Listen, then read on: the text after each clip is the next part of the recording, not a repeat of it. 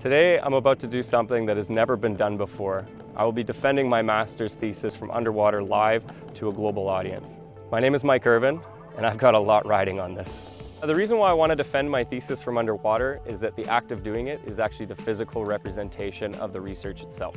So my thesis is actually about underwater web cameras as tools to initiate, motivate, and engage students in marine science topics. So simply by allowing students and people to be able to see these marine environments, I wanted to really look at what is happening at that moment right when they see it. I'm just trying to stay focused. There's so much to do and so much to be working on, especially in pulling this off, that I haven't even had really a moment to let this all settle in. Now you can actually see, hear, and talk to your diver. Now imagine that in a classroom, that while I'm underwater, you, yes you, from somewhere else in the world, we are here right now together talking about this. The first part is an underwater web camera. We tether that up to the surface to a computer.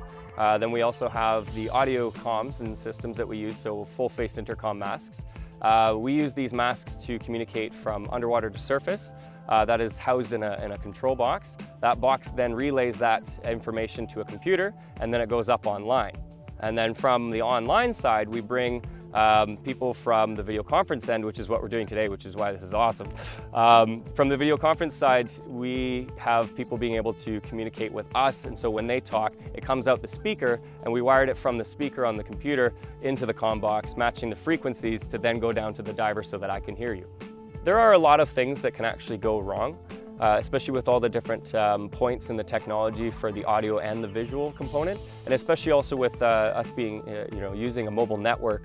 The mobile network could actually fail. We could run out of battery power. There's a lot of different variables there. But the main variable that we can't control is Mother Nature.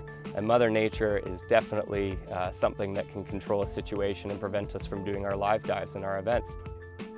My one advisor is going to be here on the dock with me. I'm going to have another advisor that's going to be in another province from their university. And then there's also the University of Victoria here on Vancouver Island. There will be people that are actually going to be in a video conference room that will be tuning into this as well. And then the webcast side, well, that's everybody else out there. So the significance of this dive is a lot of things. It's a starting point as we lead into the future, because there's so many more things that are going to be coming, especially from other live dives. There's a lot of new tech and a lot of things that we're going to be bringing out that are going to definitely surprise, I think, a lot of people. We've done extensive research looking around, trying to find if anybody's even done something close to this. And there hasn't been a single thing that we've seen to this point. It's not so much about the technology, it's how you use the technology that is fundamental to a live dive. So it's all about that narrative. It's all about allowing for that exploration and that discovery. It's all about encouraging and engaging people all over the world to be inspired to dig into the ocean, to look around and see what's actually down there, to go back to being kids again, to be a big kid and not be afraid of it.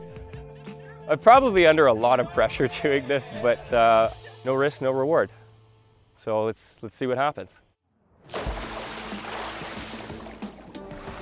Okay, I want to begin by thanking everyone who's joining us in for this historic moment. Mike, how are you doing underwater there? Hi everyone, my name is Mike Irvine. I'm a graduate student in the Faculty of Education, Curriculum and Instruction at the University of Victoria.